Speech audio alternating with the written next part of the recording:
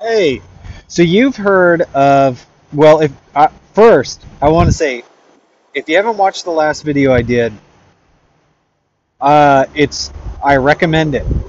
How did Jesus fulfill the law for us? Well, he died because the law demanded our death. That's it. The righteousness that we receive is the righteousness of the risen Christ. It's not according to his law keeping in his earthly life, which he was not a sinner. That's good to note. We know that. Of course, Jesus is not a sinner. He is the Lamb of God who takes away the sin of the world. He is spotless perfection.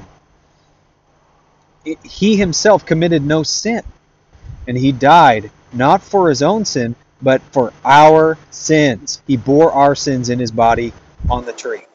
Now, you've heard of Lordship salvation, which says if you don't do such and such, or if you don't bear such and such fruit, or if you don't have a changed heart or a changed life, or if you don't have different desires, whatever you want to name it, then they say that you were never saved. And they're a bunch of heretics. If you don't know that, I recommend that you start there. Jesus died for sinful people, not so that they can be judged according to the law. He died bearing all sin in his body on the cross. And we are justified by faith alone. And that faith can be very small. And it can be even a child. A child doesn't produce a whole bunch of outward manifestations. You don't judge the spiritual by the flesh. We see Jesus. And we count his death as sufficient. His blood as pure, as cleansing, as saving to the uttermost, and his righteous life as our own, given to us as a free gift. So it doesn't matter how somebody lives or whether or not they pursue to grow or mature or anything. What matters is that blood? Is that blood enough? It starts there. So I don't care how twisted somebody might be living. It has to do with if they've trusted in the blood. God has pledged himself, sworn by his own name, because there's none greater. He swore by himself. He will lose none. It's eternal life. He's giving it as a free gift to sinners. That's the starting point. But there's something else. And if you haven't watched the last video, this is where I recommend that you go and watch that first. So I talked about how did Jesus fulfill the law, and it is that he was obedient unto death. Well, that's his love manifested. But he was obedient unto death in that he died under the sins.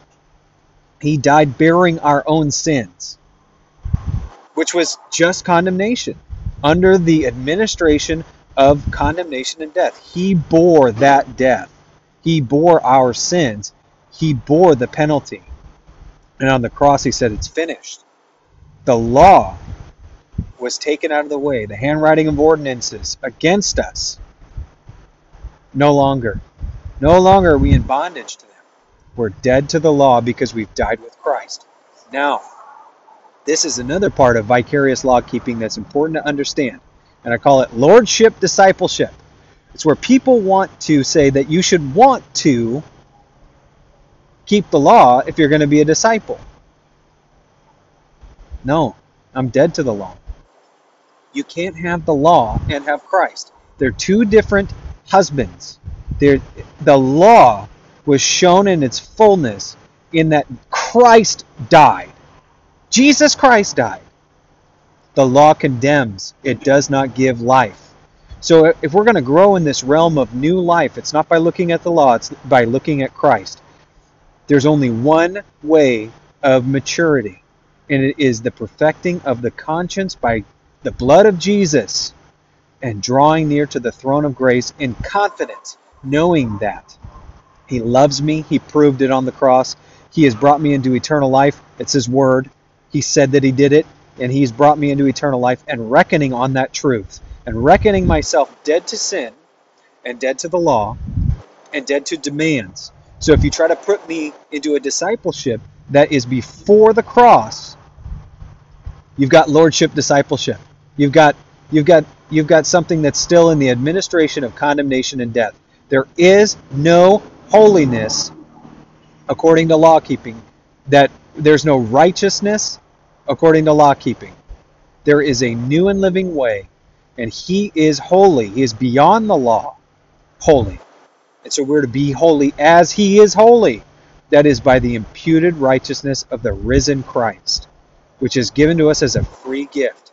And we grow and mature, and we are trained up, discipled as a son, not as a servant, as a son of the house, as an heir, by looking at Jesus Christ and knowing that we are loved, and we are forgiven, that we are dead. There's no demand that the law could place on us. We stand fast in the liberty. Don't give me a discipleship that involves any kind of trying to do better or be better. No, it is by reckoning. It is by truth. Our discipleship is a fellowship in the truth, a rejoicing and a joy and peace. Against the such things there is no law. There's no law. It's far above the law. It's beautiful. So don't let somebody say now that you're born again, you should be walking by the Spirit to fulfill the law. No, that's a misnomer. That's a wrong conclusion. Wrong conclusion. There's no law against the things of the Spirit, because you cannot judge the Spirit by carnal ordinances. There is a new work of God which is circumcised from the body of sins in the flesh. It is a new work. And it is good and free and real. And it is a fellowship in the joy of Jesus Christ. Total freedom. That's it.